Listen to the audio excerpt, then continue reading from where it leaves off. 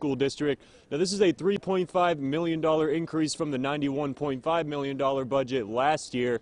And we also saw several things today on how they are trying to address the tax increase that was originally projected to come from this. The Burlington City Council had questions ready for Tuesday's school district budget presentation, with a lot of discussion around a 7.4% increase in the property tax rate, compared to just 4.86% last year.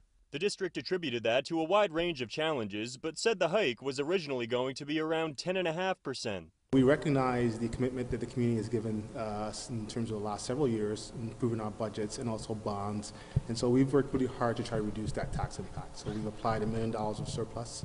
We've done some reductions to the district, at the same time maintain the same level of standard of programming for next year. The key additions to the budget include funding for safe and inclusive schools investments, along with computer science and early literacy boosts. The reductions listed will be covered in part by a $200,000 contingency increase if more funds are needed. We asked Superintendent Yao Bang why these additions were prioritized and what circumstances made them necessary.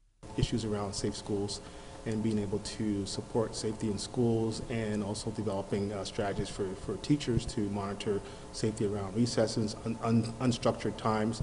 Those social emotional issues are things that come into our schools and impact our instructional days. And so we're looking for ways to sort of mitigate those so we can continue to focus on the learning. City councilors up for re-election considered if the budget is what voters want, and Councilor Sharon Busher said that with an increase in the public safety tax rate also on the table, she's worried it'll all be too much for her constituents. They're just an increase away from having to make other choices about where they live. I see the bind you're in. I see the fixed costs that are driving your budget.